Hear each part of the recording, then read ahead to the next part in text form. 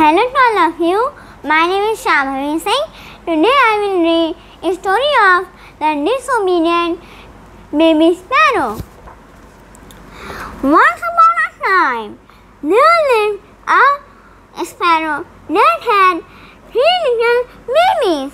She had told her babies not to go near the naughty cat that lived nearby. One day, when Mother Sparrow was away, that cat began talking to the baby sparrows. "You lovely little sparrows," said the cat. "I am so happy to see you. Why don't you come down to play with me?" "No, our mother has advised us not to go near you," replied the first and the second baby sparrows. "But I tell you, it's no fun playing alone," said the cat. The 2 elder sparrows refused to live near nest. But the youngest sparrow had other thoughts. "He just wants to play with us. There is no harm in that." "But Mother said we should not to play with the cat," said the eldest baby sparrow.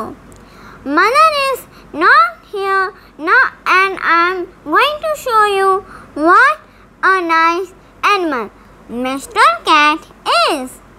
He then flew down and sat close to the cat.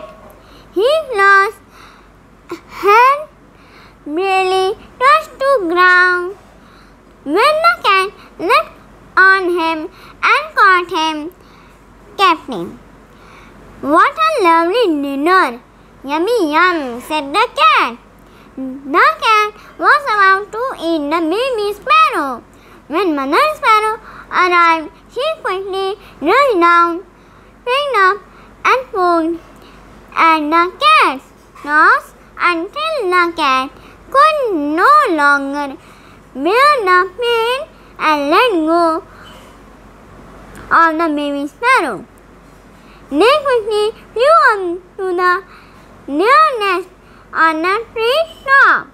Baby sparrow felt sorry for not obeying his mother, but then he had learned a good lesson ever since.